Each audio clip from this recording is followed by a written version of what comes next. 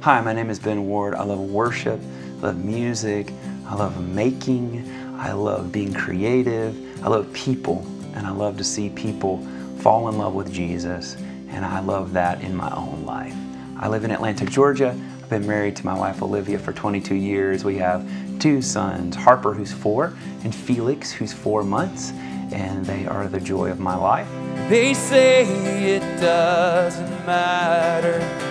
They say it's out of date.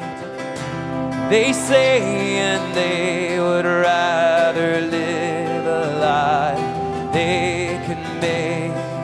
I came from South Alabama, of all places, and grew up in music. My mom was a Sunday school teacher. She taught me the books of the Bible in the 3rd grade.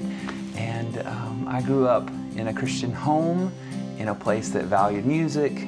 My grandparents did Sacred Heart music. They still do it to this day, the shape note singing. And so it's deep in my blood, worship and celebrating the Lord through music. I went to the University of Alabama. Don't hold it against me if that's a problem.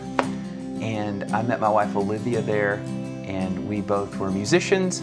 And we went to grad school in Boston, went to Berklee College of Music, and my wife Olivia went to New England Conservatory in opera. We believe our Father's here. We believe His Spirit's here. We believe Jesus Christ, His Son, is the Lord and King. This changes everything. I love what happens in a room when we all turn our focus and our heart to Him, and everything changes, and so much hope and so much life and so much freedom and so much power are in that place. You brought the light, you brought the light into darkness, delivering those who believe. You are the faithful provider, supplying all of my needs. Over a mountain. A worship leader gives an invitation. Come all who are thirsty, as it says in the scripture. I will give you drink. I will give you living water that never runs dry. I view myself as a host, almost, in the sense of we all have a seat in heavenly places, the scripture says. So when we come together, one of my jobs is to help you find your seat. Mover of mountains and shaker of seas, you command even the waves. Mover of mountains. I love to say, Lord, we delight in you even as you delight in us, like the Psalms say.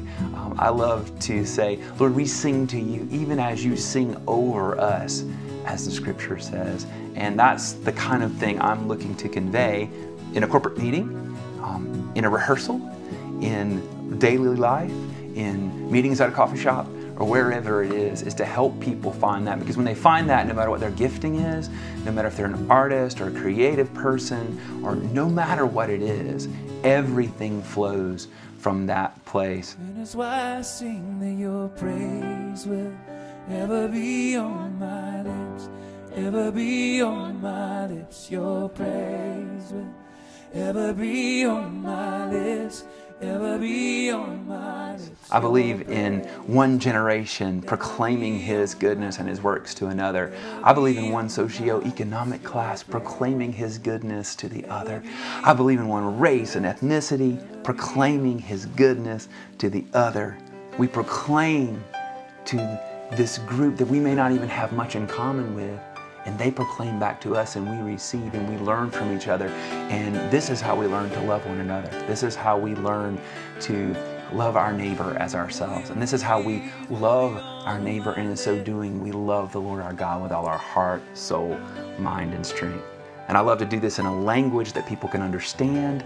I love to do this in a language that is accessible, that is something that speaks to the heart.